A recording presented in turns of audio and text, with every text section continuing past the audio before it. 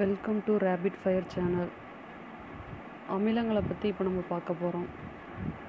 அசிட்டஸ் என்னும் சொல்லுக்கு அமிலம் என்பது பொருள். அசிட்டஸ் என்னும் இந்த வார்த்தை லத்தீன் மொழிச்சொல்.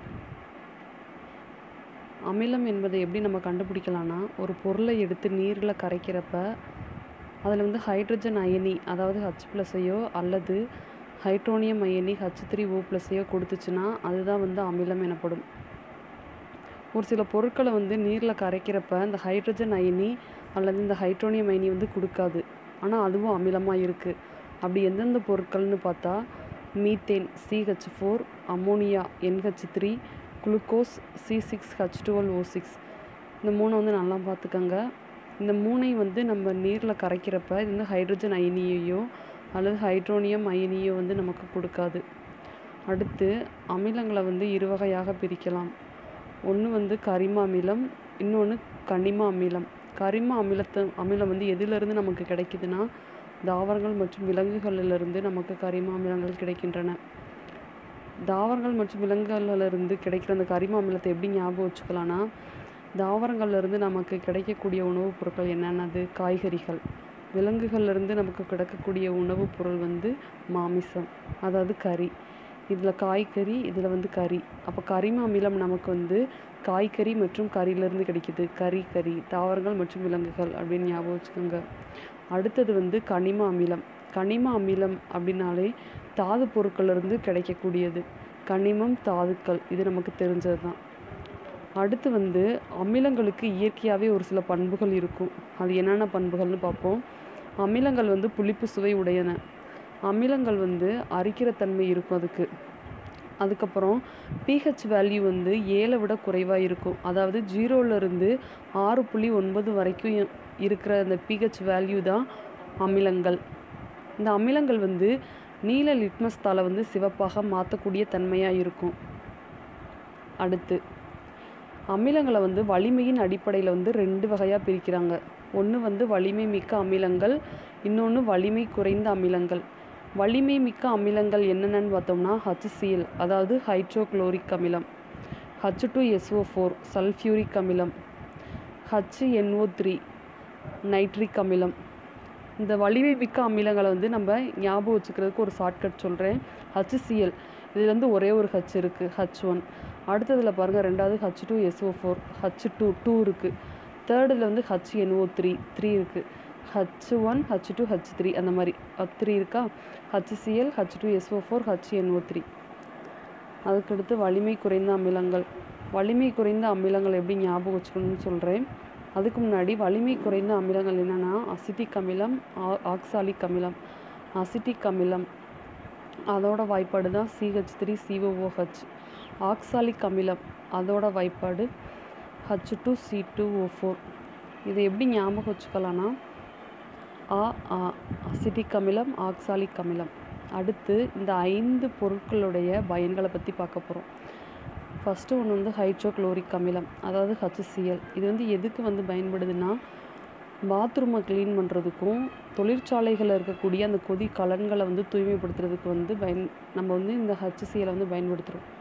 இந்த HCl அதிக அரிப்புத்தன்மை கொண்டது. இப்போ இன்னொரு எக்ஸாம்பிள் கூட சொல்லலாம். நம்ம வயிற்றில் சுரக்கும் ஒரு அமிலம் HCl, ஹைட்ரோக்ளோரிக் அமிலம். இதோட pH மதிப்பு 2 நம்ம ஏற்கனவே படிச்சிருக்கோம். இப்போ நம்ம ஒழுங்காக சாப்பிடாமல் இருந்தோம்னா இந்த HCl அதிகமாக சுரந்து அந்த இரைப்பை புண்ணாக்கிரும். அதனால தான் அல்சர் வருது. அதாவது அரிக்கிற தன்மை அமிலங்களுக்கு இருக்குது அப்படின்றதுக்கு தான். நெக்ஸ்ட் ஒன்று சல்ஃபியூரிக் அமிலம், H2SO4. இந்த சல்ஃபியூரிக் அமிலம் எங்கெங்கே பயன்படுதுன்னா, காரோட பேட்ரிஸ், அதுக்கப்புறம் பிளாஸ்டிக் தயாரிக்கிறதுக்கு, அப்புறம் தொழிற்சாலைகளை பயன்படுத்துகிறாங்க. தேர்டு ஒன்று நைட்ரிக் அமிலம், HNO3. இந்த நைட்ரிக் அமிலம் எங்கெங்கே பயன்படுதுன்னா, உரங்கள்லையும், அதாவது உரங்கள் தயாரிக்கிறதுக்கும் வெடிமருந்துகளை பயன்படுத்தப்படுகிறது. ஃபோர்த்து ஒன்று அசிட்டிக் அமிலம், CH3COOH. இந்த அசிட்டிக் அமிலம் எதுக்கு பயன்படுதுன்னா, உணவுப் பொருட்களை பதப்படுத்துறதுக்காக பயன்படுது. அசிட்டிக் அமிலம் அதிகமாக இருக்கக்கூடிய ஒரு பொருள் வினிகர். நம்ம வினிகர் எதில் யூஸ் பண்ணுறோம்? ஊறுகாய் தயாரிக்கிறப்ப நம்ம யூஸ் பண்ணுறோம். எதுக்கு ஊறுகாய் தயாரிக்கிறப்ப வினிகரை யூஸ் பண்ணுறோம்னா, அந்த ஊறுகாயோட தன்மை வந்து மாறாமல் அப்படியே இருக்கிறதுக்காக, அதாவது பதப்படுத்தி வைக்கிறதுக்காக வினிகரை ஊறுகாயில் வந்து பயன்படுத்துகிறோம். அதுதான் அசிட்டிக் அமிலம் வந்து உணவுப் பொருட்களை பதப்படுத்த. 5th ஒன்று வந்து ஆக்சாலிக் அமிலம், அதாவது H2C2O4. இது வந்து எதுக்கு பயன்படுதுன்னா கரை நீக்கிக்காகவும் ப்ளீச்சிங் பண்ணுறதுக்கும், துரு பிடிச்சிருக்கும்ல அதை வந்து ரிமூவ் பண்ணுறதுக்கு வந்து இந்த ஆக்சாலிக் அமிலம் வந்து பயன்படுது. நெக்ஸ்ட்டு ஒன்று வந்து நம்ம இந்த அமிலங்களில் ஒரு 8 இம்பார்ட்டன்ட் 1 மார்க் கொஷின் இருக்குது, அதை வந்து பார்க்க போகிறோம். ஃபஸ்ட்டு ஒன்று வந்து வேதிப்பொருட்களின் அரசன். இது ரொம்ப ரொம்ப பேசிக் தான், ஆனால் ரொம்ப இம்பார்ட்டண்டான ஒன். வேதிப்பொருட்களோட அரசன் வந்து என்னன்னு பார்த்தோம்னா கந்தக அமிலம். கந்தக அமிலம் தான் வேதிப்பொருட்களோட அரசன். செகண்ட் ஒன் கண்ணாடியை அரிப்பது. கண்ணாடி இருக்குல்ல, அதையே அரிக்கக்கூடிய தன்மை வந்து ஹைட்ரோஃப்ளோரிக் அமிலத்துக்கு வந்து இருக்குது, அதாவது HF. தேர்டு ஒன்று வந்து உலகில் அதிக வலிமை மிக்க அமிலம் HFSO3, அதாவது ஃப்ளூரோசல்ஃபியூரிக் அமிலம். இதுதான் இப்போ கண்டுபிடிச்சிருக்கக்கூடியது உலகில் அதிக வலிமை மிக்க அமிலம்னு சொன்னாங்க.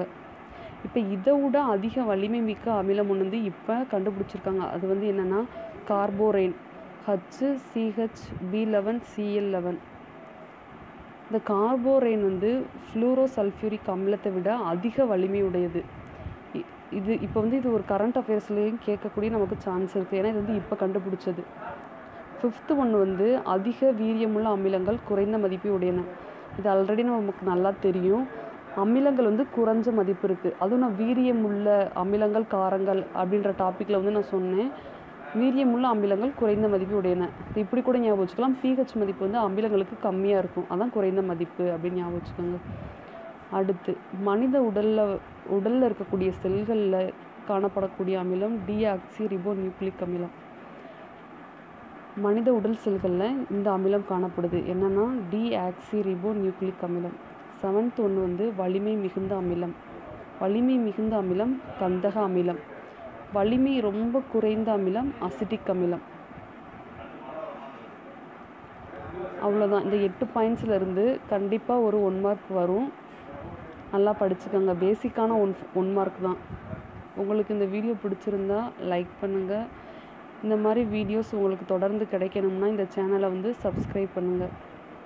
தேங்க்யூ.